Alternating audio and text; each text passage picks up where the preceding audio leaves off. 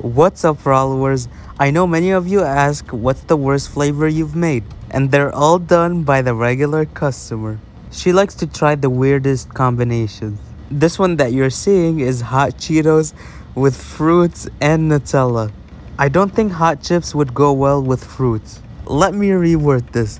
I know hot chips will not go well with fruits, especially all mixed with Nutella. She told me that the hot Cheetos would taste like wafer and ice cream. She got the wrong idea. In our menu, we do have a rolled ice cream that has hot Cheetos in it. It's called hot and sour, which consists of hot Cheetos and lime. My brother loves that one, and also some people order it. There was one week where we had DoorDash order every single day from the same person for that rolled ice cream, and I was very shocked. I've tried it. I think it's pretty different. The lime definitely helps, but for this order, it just doesn't make sense. And she never ordered this one again, so she probably didn't like it. Just like I warned her. She loves hot Cheetos, so she really thinks it goes good with everything. Not an ice cream, ma'am. She hates when I call her ma'am, so when she's gonna see this video, she's gonna text me right away, "Why did you call me ma'am?" And then starts calling me Daniel, which I don't like.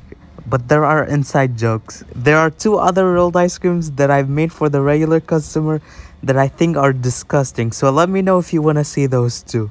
One of the reasons she chooses very odd flavors is to annoy me, or she thinks she's gonna annoy me by doing that. I obviously have to do whatever she asks me to as a customer, as long as they're things we already have in store. She says she likes to make me work harder. In reality, she's only getting a bad ice cream flavor. That's what she deserves. There are some flavors that are harder to make than others. Some of them just make your rolls look terrible.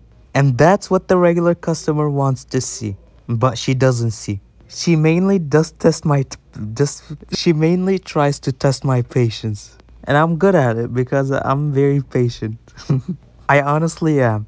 Let me know in the comments below, would you guys ever eat your hot Cheetos with ice cream, Nutella, fruits? I really missed those longer story videos, so I'm trying to make more.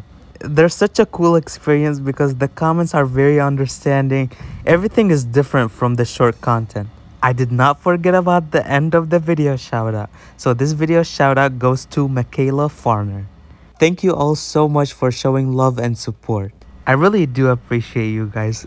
Now let's be nice and subscribe if you want to.